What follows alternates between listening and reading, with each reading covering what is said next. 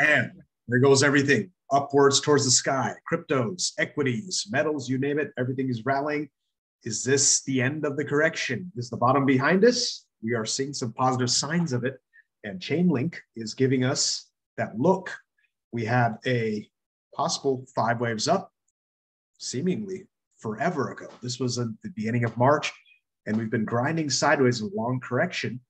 But when we look closer, we may have another micro 1-2 setup right here, maybe a 3, 4, 5, maybe another second wave, and we are off to the races.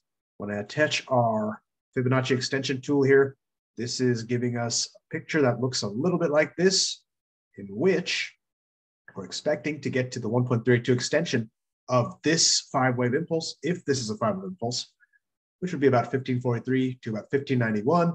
Higher we go, the better. When we compare this to what I'm calling the larger wave 1 and 2, so up here with a correction down to this bottom, and we would expect ourselves to get to at least the 0.32 extension of that pattern. We more than cleared that for this rally back here, and that would mean our next target should be about 1670, and we are fast approaching that top. If we see anything like that, that'd be a very good sign for us. As a matter of fact, we'd have to break through this pivot to get there, what we call the 0.618 to 0.764 zone. Once you break that, that's a very good sign that you're actually in the third wave up, and that's not a fake out B wave bounce. It's a very good sign in Chainlink as well as many other cryptos. It's not the only one. You can see how the MACD is slowly diverging. It's getting less and less oversold despite us having a few lower lows here. I'll zoom into Bitcoin just because it is our largest indicator of sentiment, and we've seen a huge spike and a crash, but then we've actually managed to pull back up. So it hasn't invalidated anything necessarily yet. Ethereum looks even better than that. So off to the races there. Could be 5 waves up, could be an impulse. Not sure. I call this an ABC, but the way we're going up, you never know. It could be an A, B, and we may be in a C wave. So we're not necessarily out of the woods yet. The one altcoin that has been more bullish than pretty much anything else lately has been Dash, because we didn't pull back as deeply, and we actually had 5 waves up. After that bottom we hit around early March, first week of March. This does count cleanly as a 1, 2, 3, 4, 5.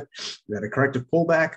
What is the shape of this structure? What is this gobbledygook all over the place? I don't know. It's choppy. It's certainly not impulsive, so this doesn't look like a downside setup, but it's also not clearly bullish either. So if it's 50-50, I lean towards bullish. I have a bullish bias here, and if anything, this looks like a leading diagonal. You have maybe a 1, 2, 3, 4, 5, which means we may be due for a pretty sharp pullback here, but not too much lower than where we are. So that's what we're looking at. That's what we're looking at on the small picture. We had a similar kind of thing happen in the equities as well. I've been covering the Dow and the SPX more lately.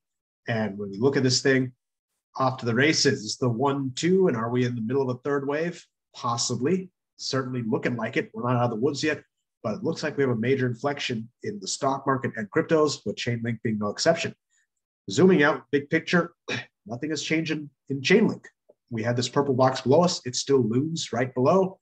We could at any moment turn around and drop into there, but right now I don't see that much of a downside setup, at least in the big picture.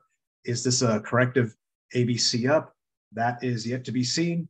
That possibility is still on the table. Again, I mentioned this could be an A, a B, and a C wave up. If that's the case, we would surely fall right through this red line into that box below. That box would be as shallow as the 976 mark, but we could fall down as low as 586.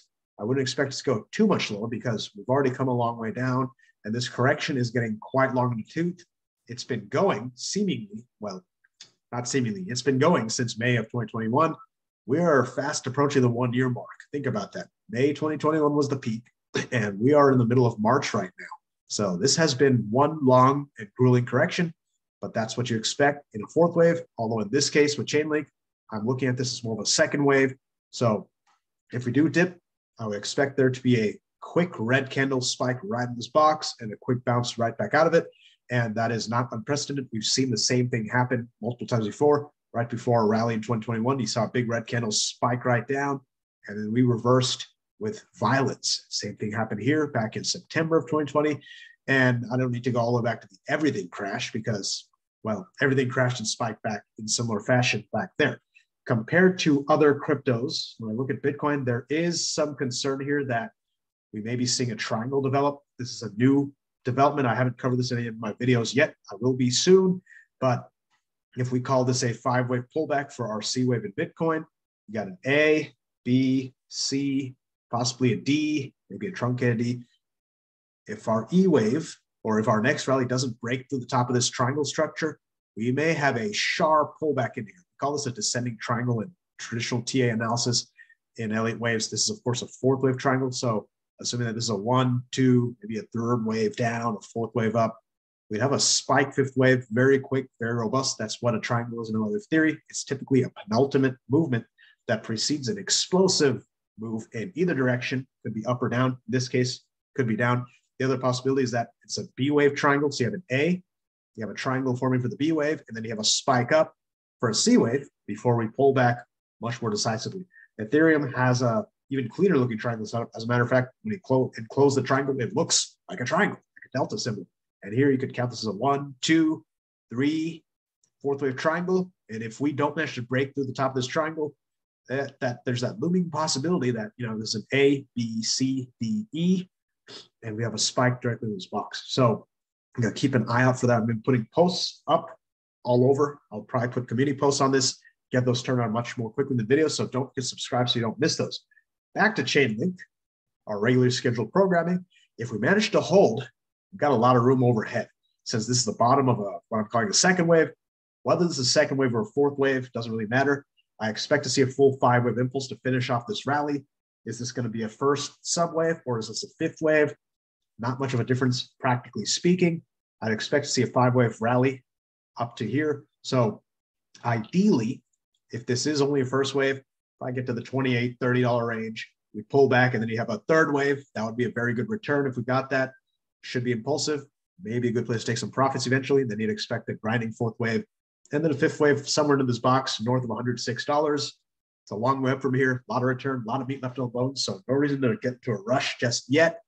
There is the alternate possibility that we're going to complete this in diagonal format. So it could be a 1, deep retrace 2, 3, deep retrace for the 4th, and a 5th wave that doesn't go quite as high. I certainly see this becoming more and more likely in Bitcoin and Ethereum. So not ruling that out.